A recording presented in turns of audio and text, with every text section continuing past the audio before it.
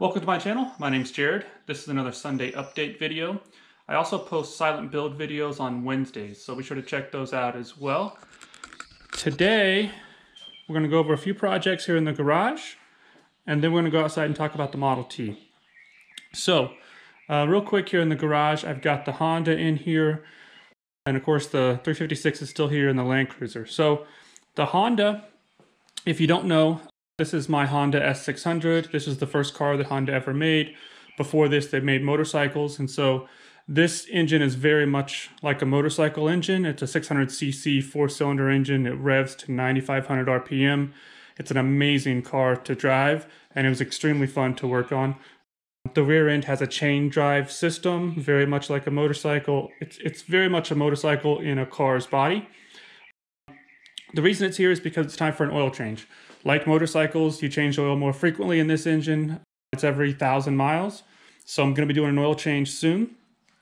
And so what I'm going to do, and I've done in the past, is I'm going to do an oil change and drive video. I did this for my Porsche 912. I also did it for the Classic Mini.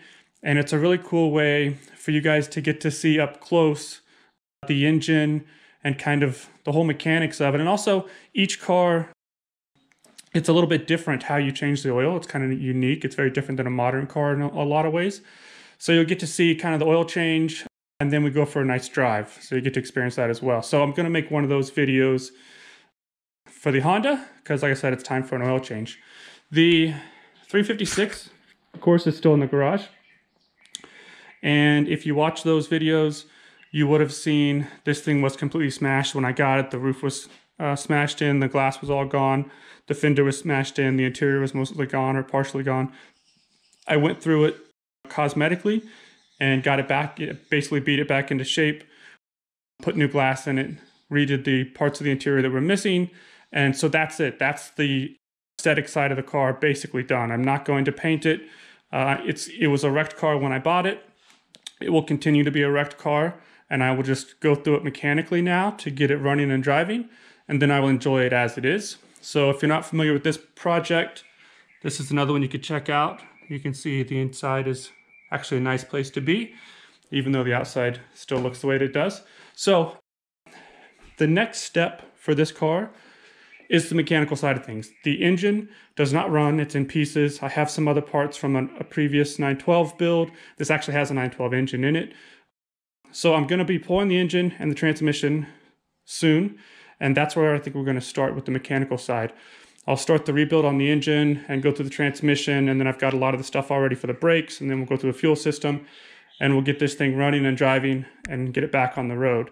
So that's what's going on with the 356, and I do plan on focusing on that very quickly as soon as the Model T is done, which the Model T is very close to being done. The other thing we have in the garage here is the Land Cruiser. Now this has been going on, this project, for about 1.5 years. The frame is basically done, the engine's been rebuilt, the brakes are all done, it's got new wheels and tires on it. The frame looks new and amazing and ready to go, but there's still a lot of stuff to do on the body before I can put that back on the frame and get it all back together and actually drive it. So the last video I did on the Land Cruiser was repairing this side of the tub. I still need to, and I've mentioned this before, I still need to repair this rocker panel and patch some sections of the floor and do a little bit more welding, like in all these little holes along the side. So a little bit more metal work, and then it'll be pretty much ready to paint. So the next step in this, the plan is to undercoat it and spray the inside with Raptor liner. I'm going to get it tinted to match the color that the Land Cruiser is going to be. So I don't plan on doing a video showing this rocker panel being repaired. I already did one on the other side. It's repetitive, so I'm not going to do another video on it. So the plan is for the next video for this to actually be when I spray the Raptor liner on, which will also include, I've got to paint the firewall, and I've got to paint some sections with actual paint, not Raptor liner, but paint on the inside of it, and then do the Raptor liner top and bottom, and then this thing can go back on the frame. So the goal is for the next video for the Land Cruiser to cover all of that. painting what has to be painted on the inside, Raptor liner, and get it back on the frame. So that's a lot of work. It's not going to be done in a week. It's going to take several weeks. It's going to take place over the period of several weeks. So I'm not sure exactly how soon that video will come out, but I am still going to keep working on this, and I'm very motivated to get it off of this cart and back onto the frame, so that one, then the frame can move around under its own power, because I can put the steering wheel and the pedals in and I can actually drive it in and out instead of pushing it. And then two, it won't take up so much space, because right now the body takes up this space, the frame takes up another space. So I'm ready to get those things combined and free up some space. So that's the Land Cruiser, that's the Honda, that's the 356. Now we're going to talk about the Model T. So if you saw my last build video, you would have seen that I reupholstered the seats. Now, I've mentioned this in the past. I do not do upholstery. I am not an experienced person when it comes to redoing things like this. I do have a sewing machine. I can sew technically. I wouldn't say I'm good at it. And I wouldn't say I'm good at doing upholstery. I do like the way that the seats came out. I think it looks pretty good. Obviously, it's way better than it was originally. And I'm very happy with the way they are. Sure, a professional would have done a better job, but that's not what I'm going for. I want to build this myself and enjoy it. I'm not trying to make it look brand new, as you can probably tell from the outside. So I'm very happy with the way the seats came out. It was a lot of work. It took pretty much the entire week, every day, working on it. But I did finally get that done, so that's a big step forward. The carpet, I mentioned the carpet kit, which ended up just being these two pieces of carpet. So not only I've been unhappy with them from the beginning because it's only two pieces and I expected a lot more, but also it doesn't fit at all, really. I mean, this shape doesn't match that shape even in the slightest. It doesn't cover the whole floor. I'm definitely not going to be using this carpet. So basically I just wasted money on that. I'm still deciding exactly what I'm going to do for the flooring. I actually don't think that the wood floor looks bad. I think the black looks just fine. And if I carpet this, then I'm going to want to carpet the sides, and then I'm going to want to carpet this, and then and it just kind of, I'm not sure that that's necessary really.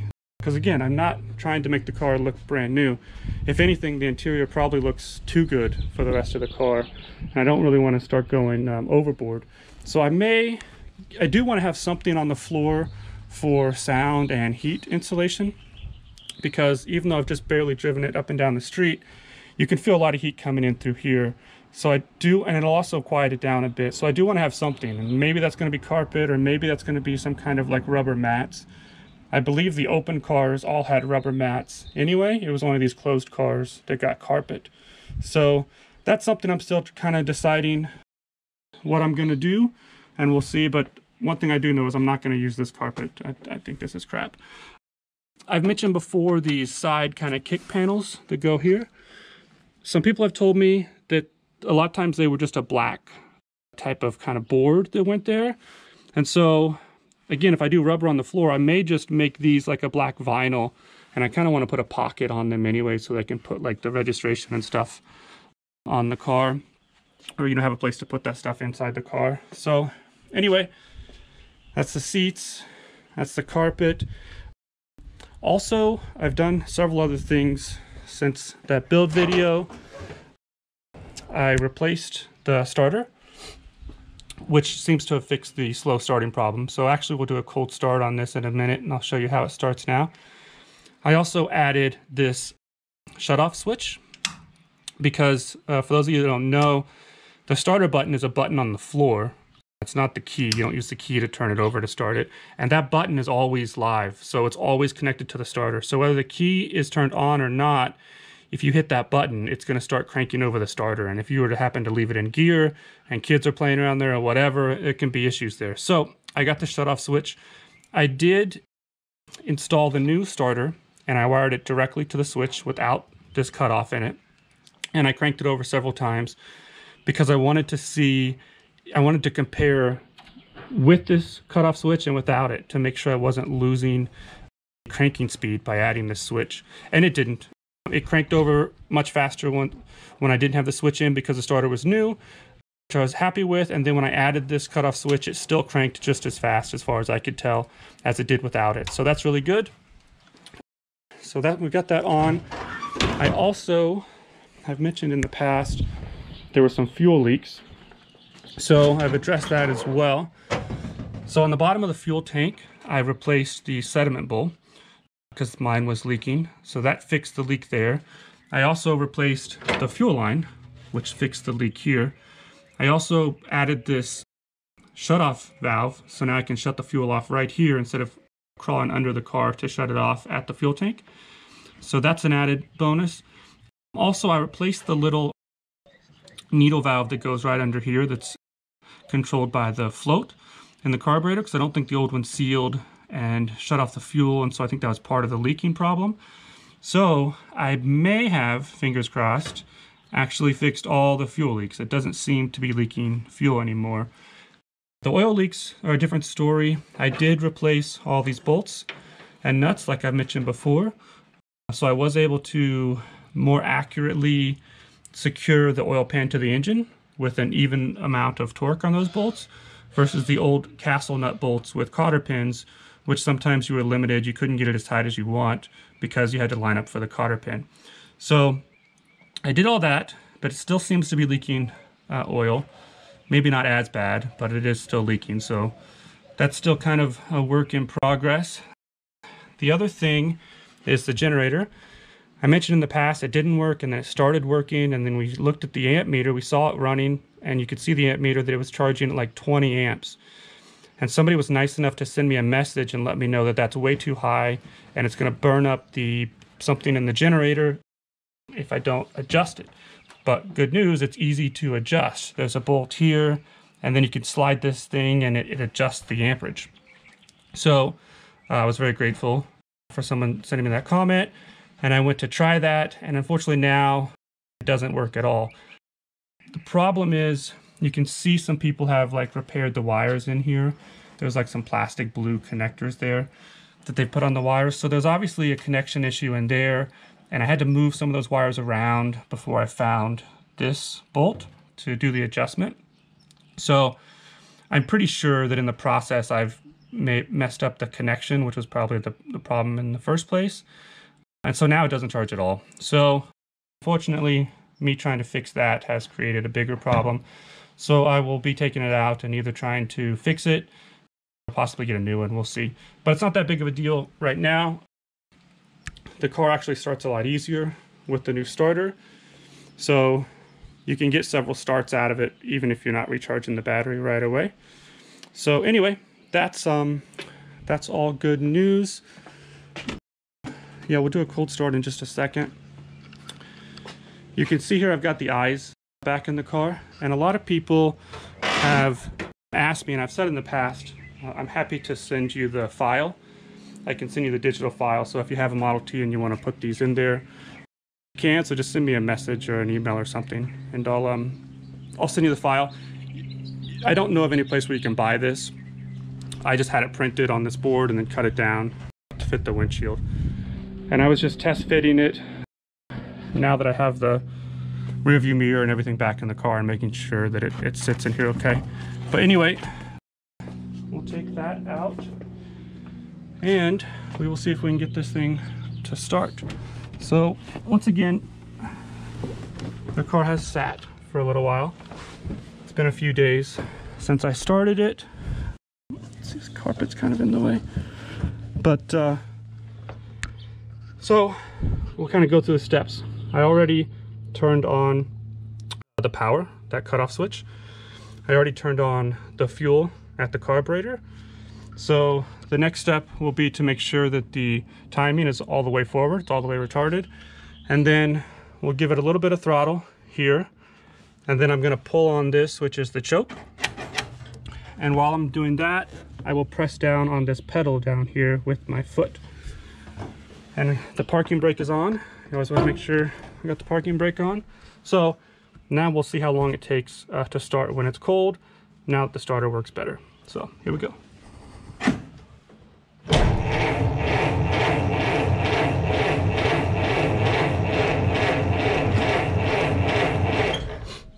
So as you may remember before, I would crank it over by hand several times because I was concerned that the battery couldn't crank it over long enough because it cranked so slow. But now it's cranking a little bit better. So we're in the process now where we're priming it. So as I pull this out and crank it over, we're priming it. So we're going to get a little bit of fuel into the cylinder, and then pretty soon it should fire off.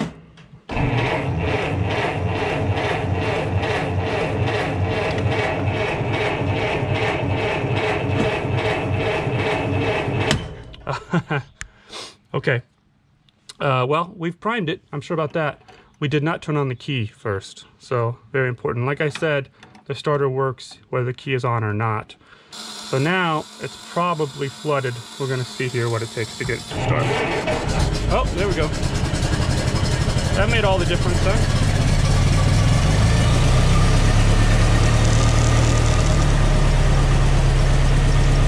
All right, and then we'll switch it over to magneto.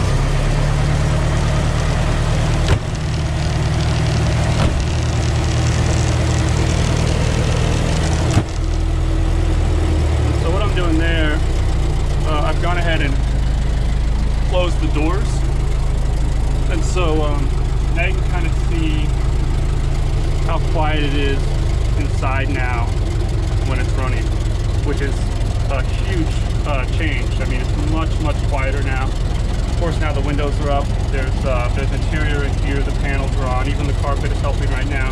But it's a much different experience in here now that the interior is in and the windows are in. So anyway, that's it. Yeah, as you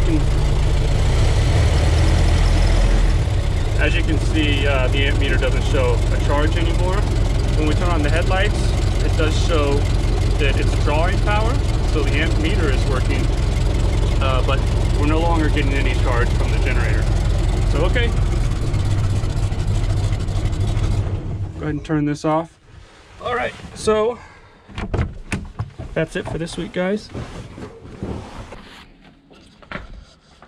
Okay, so I almost forgot to tell you what's coming up next for the Model T. So real quick, I mentioned this before, but next up is going to be the rear end. So there, inside the differential here, there are some shims. I believe they're called like thrust washers, something like that. And after this amount of time, they typically have gone bad. Look who it is! Walter. What's up, buddy? Good to see you. Good to see you, Walter. So anyway, I have to take the rear end off. I'm gonna pull the whole rear end off, go through the differential, make sure everything's okay, replace at least the thrust washers, because after this amount of time, they typically have degraded so much that they start to break apart and they can cause some real issues. And then I also have some brakes that I'm going to be adding to the parking brake back here. So the shoes originally are just metal shoes and they go onto a metal drum. So it only works as a parking brake. It does not help you stop the car. But the brake shoes that I have actual brake pads on them, so that you should be able to use them in case of an emergency to actually stop the car, as well as they'll function as a parking brake as well.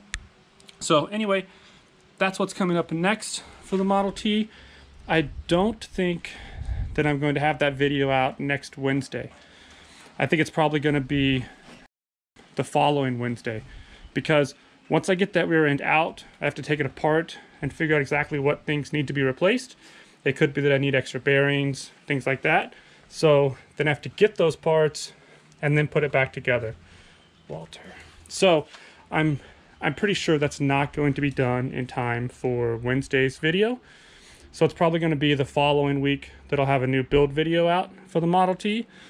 Maybe I'll get the Honda driving video out next Wednesday, or maybe there won't be a video, but there will at least be a update video next Wednesday. So I'll let you know what's going on with the rear end and what progress I'm making.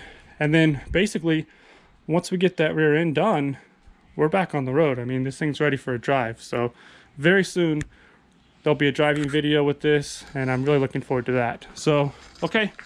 Thanks for watching, guys. If you haven't already, please consider subscribing. Walter, you want to say bye? Okay, bye.